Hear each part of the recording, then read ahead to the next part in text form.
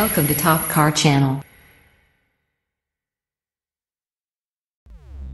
If you're a believer that nothing exceeds quite like excess, the latest Super Grand Tourer from Zuffenhausen could well be all the Porsche you'll ever want and need. Even its name, the 2018 Porsche Panamera Turbo SE Hybrid Sport Turismo, is fittingly over the top for a flagship model variant that boasts some dizzying claims and numbers on its form guide.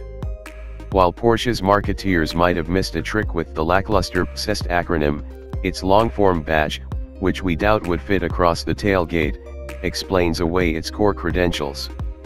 In translation, then, it's a 5-door hatch, Panamera, with bi-turbo V8 power, turbo, in flagship output and trim, S, with electric drive boost, e-hybrid, in an expanded, more spacious wagon body style, Sport Turismo. Before getting too bogged in the big numbers puddle, it's worth highlighting two key metrics at play that combine to make Panamera with the Lot's credentials quite extraordinary, if not downright game-changing.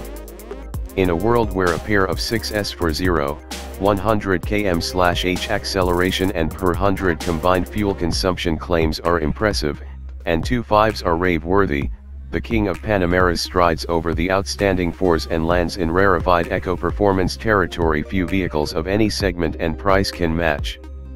The be-all Porsche's great party trick is nailing 0-100 km/h in a stunning 3.4 SEC while returning, if claims are to be believed, an incredible 3.0 L/100 km best.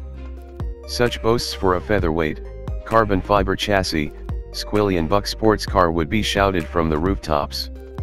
The same numbers apply to a full-fat, mega-luxurious, 5-seater wagon weighing a portly 2.325 tons is, superlatives aside, quite an achievement to marvel.